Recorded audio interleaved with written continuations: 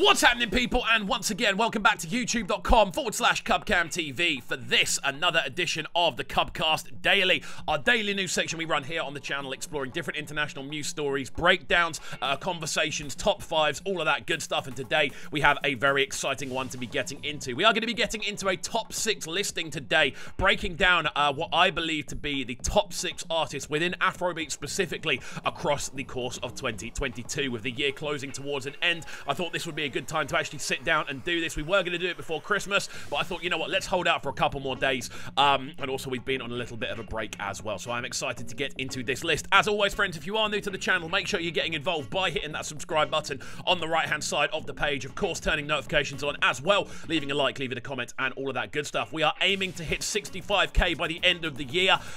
We can definitely do that with your help, so please do get involved if you are new to the channel and if you are enjoying the content as well. I cannot thank you all enough. Now, we are going to start off in position number 6 for the artists that I believe are the top 6 artists within Afrobeat specifically. Actually, before that, let's get into the honourable mentions. I do have Simi down as an honourable mention. I think her album was very, very much slept on. I also have Kiz Daniel down as an honourable mention. Obviously, he's had 2 big bangers this year in Koth and Booga. Fireboy DML did not make my top 6, but he is definitely an honourable mention as well. Obviously, a huge album feature, some wicked link-ups, and of course, the Black Panther soundtrack as well. And my final of the honourable mentions actually goes to Omar Lay as well. Unique album, yet very, very slept on. But outside the album, I don't really think he did enough to warrant being on this list. So there we go. We are going to be breaking these down. Again, this is my personal listing, the artists that I have enjoyed the most over 2022. So if you have your own lists, please do let me know in the comment section down below as well. I'm actually very keen to see what your top 6 artists are. Coming in at number 6. Now, this might be slightly controversial to a few people, but for me, in regards to the amount of bangers that I've heard, the amount of absolute hits that we've heard, and just kind of a returning impact more than anything else. Number 6 on my list is Techno. Again, an artist who had a huge return at the start of the year. He definitely hit the ground running with what he was doing, combining a really nice kind of set of traditional kind of Afrobeat sounds with a highly kind of modernized production style more than anything else. Top quality music videos from start to finish as well. He has one of the biggest tracks of the year in Booga, of course, and it feels like he was never really gone. When you actually sit down and break down the tracks that he's been putting out there, just a really high level of quality that he's been releasing. I really, really enjoyed it. For each of these listings, we are going to list what I believe to be the 3 biggest tracks of the year. So obviously, Booga with Kiz Daniel is undeniably the biggest, if we're being honest. Mufasa as well, that was the big return track for Techno. And of course, Ginger as well. I absolutely love Ginger. I love how silky it is. I love the use of the percussion. The instrumentation's fantastic as well. And that's why we do see Man Like Techno sitting in at number 6 for me on this listing. And we aren't going to waste any time with these. We are going to run through them moderately quickly. I know everyone's trying to relax and enjoy this period in between, so I'm not going to waffle on for too long as we move into number 5 on this list, and that is Victony. Now, Victony is an interesting one, if we're being entirely honest. Obviously, he has a huge appearance on Burna Boy's album, which I've listed as probably the album of the year. He's had viral releases this year as well. Obviously, Soweto did absolutely fantastically. Jolene, for me, off that same project, is undoubtedly one of the most unique and kind of forward-thinking Afrobeats releases of this year. It was a tune that I actually had in my favourite selections before towards the end of the year when a couple of other ones snuck in. But overall, for me, definitely one of the strongest tracks of the year. Alongside this, he has the most unique vocals that I've heard probably this year overall. Hearing those higher pitched lines, obviously Burna bringing him in is a great example of that. We also saw it on a Colours session as well. Undeniably one of the most unique vocal sets, and that's something that is difficult to do in a scene that is as crowded as Afrobeats currently is. So you've got to give him the props. Again, the highlights for me would be Jolene, Soweto, and Apollo. You can't forget Apollo came out this year as well. Without a doubt, one of the strongest EP projects of the year. All 3 tracks that I've listed are on there, but again, he has had the Colours session as well. He has had B&B as well. He's also had the XO remix. He's also, of course, featured on that Burna album. So it's crazy to see just how much he has been able to achieve in the space of a year after blowing up towards the end of last year with Holy Father. So there we go. That's why Victony is in number 5 for me. Moving into number 4 then. Again, an artist that I've got a lot of time for, an artist that I always enjoy breaking down on the channel, and it is, of course, Ayra Starr. Undeniably one of the leading female acts in Afrobeats music worldwide, really taking America by storm. Obviously coming over to the UK as well a couple of times was really exciting. But again, we saw the revamp of 19 and Dangerous, the official deluxe edition, touring around the world with Maven. Huge work on the Maven album as well. She's definitely one of the kind of lead leading features on that Maven project. The rebuild of 19 and Dangerous was fantastic. A ton of wicked collaborations. I love the link-ups with Loj myself. I thought they were all fantastic.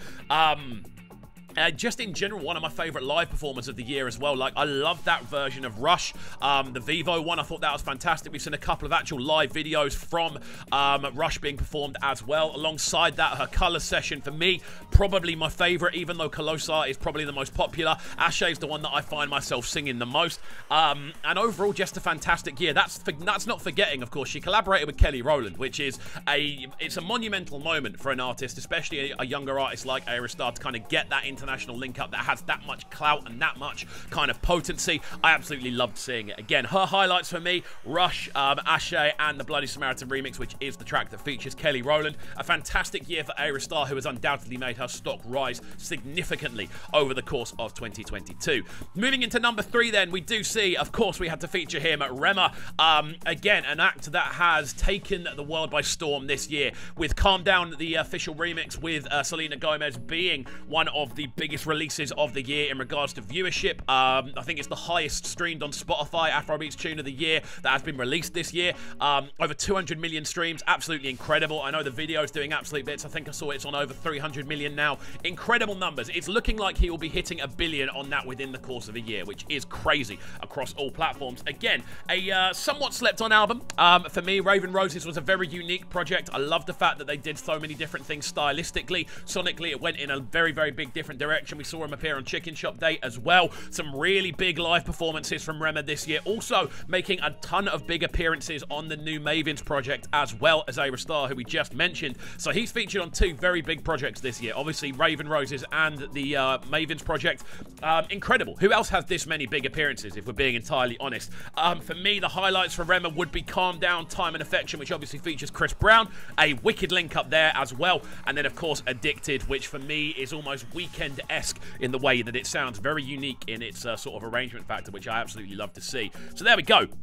REMA sat very comfortably in 3rd place. Now, moving into 2nd. 1st and 2nd for me were battling it out for a while. I think these are going to be most people's 1st and 2nds, if we're being entirely honest. But in 2nd place, I am going to go for ASAKE. Now, this is a very interesting one, because he's the first ever act, I believe, if the information I have is correct, to hit #1s in Nigeria with both a debut EP and a debut album in the same year. An incredible feat. And I definitely think he's someone that has changed the landscape of Afrobeats music in Nigeria. I don't think there's any getting away from that. When you look at his combination, the fusion of Fuji and Amapiano styles, really kind of taking things forward, those cello sounds in there. Again, the choral backing vocals, we're hearing them everywhere. We weren't hearing them everywhere prior to him pushing those sounds. So it's great to see. Again, a huge album, obviously, which featured some incredible tracks on there. Absolutely dominated the US Afrobeats Billboard charts. He has been the hitmaker of the year. I don't think he's missed once when you actually look at all of the different creations on there. But then you look at the actual tracks that are featured on the EP and obviously the album as well. Omo Ope, one of the highlight tracks, undoubtedly one of the tracks of the year. You then see Peace Be Unto You, again, undoubtedly one of the tracks of the year. And the Sungba remix, for me, a tune that I've absolutely loved playing in every single dance at every available opportunity. So there we go. ASAKE is sat in number 2. But then we can move into the 1st position. Now, for me, this one was quite obvious this year. I think there is no denying that the 1st place is 1st place after thinking about it for a while. Just the global impact, the overall feeling that has come with it, the iconography.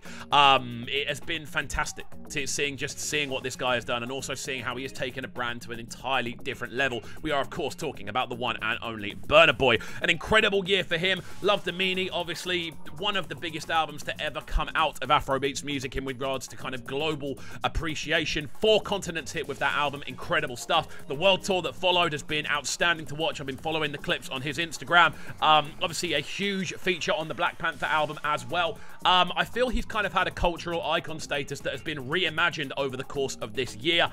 King of collaborations as well. Some wicked collaborations on his album project. Obviously features on the Sungba remix as well. And not only that, a ton of his older material has been doing really well this year as well. You can look at the US Afrobeats Billboard chart and see Ye is doing incredibly well. On the Low's doing incredibly well as well. Jerusalema, where he features, is also doing incredibly well. So when you actually look at the depth of his catalogue and how relevant he has become, there's no denying for me that he is the artist of the year. For me, the 3 highlights, obviously Last, a huge tune which took the world by storm. Alone, again, a huge track off the brand new project for the Black Panther project, of course, and It's Plenty, another absolute heater as well, which was probably the most popular of the tracks off the album when the album actually landed. You know, the new ones you get when you open an album and you haven't heard the majority. That was probably the most popular of those. So there we go. That makes up my top 6 artists of 2022. I am very keen to hear your thoughts on this list, so let me know in the comments section down below what your top 6 artists would be, and I'm very keen to hear from you, so please do get involved. As always, if you're new to the channel as well, make sure you're getting involved by hitting that subscribe button on the right-hand side of the page, turning notifications on as well, leaving a like, leaving a comment, and all of that good stuff. And we shall see you all next time. Have a fantastic rest of your day, and peace. Them sounding so good right now, but they're sounding a bright and town. Make sure you subscribe to the YouTube channel right now, CubCast TV. Stay locked.